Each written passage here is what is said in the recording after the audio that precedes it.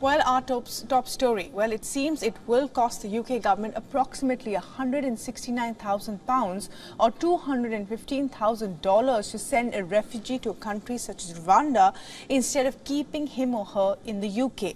That's the estimated cost of the British government's ambitious plans to keep refugees at bay. And according to the Home Secretary, Sunak Braverman's latest cost estimates, these are the numbers. Now, according to the UK government, the cost of deporting each individual to Rwanda would include over $130,000 payment to Rwanda for hosting each asylum seeker, around $28,000 for the flight and escorting, and $22,900 for processing the legal costs.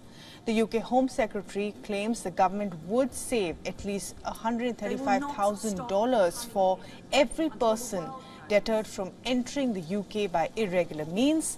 Braverman said that unless action is taken, the cost of housing asylum seekers will rise to around $14 billion a year, which currently stands somewhere near $4.5 billion. Controlling the arrival of illegal migrants on small boats into the UK is one of the 5 priorities of the UK Prime Minister Rishi Sunak. For weeks, Sunak and Braverman have been under heavy pressure by senior Tory backbenchers to come up with a tentative plan, as the Conservative Party is already behind the main opposition Labour Party in opinion polls, and all this ahead of the national election due next year.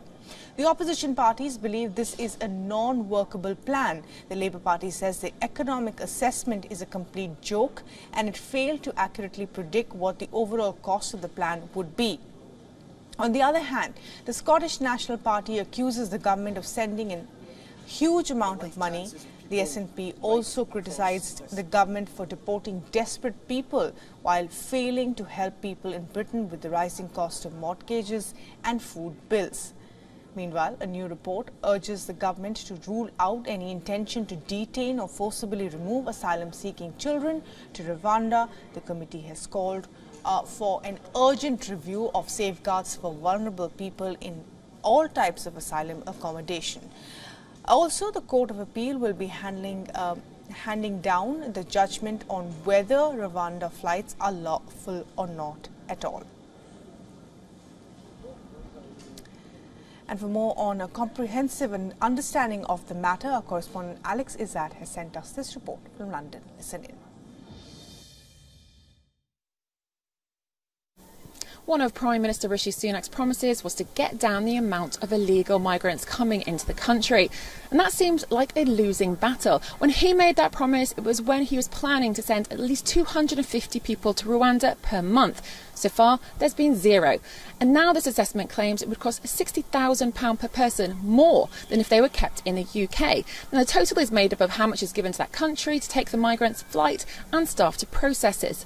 But of course, there would be no cost if they were actually deterred from entering in the first place, a plan that hasn't quite worked out yet. Now, the report does show additional savings could include accommodation cost, benefits, social housing and healthcare if they stayed in the UK.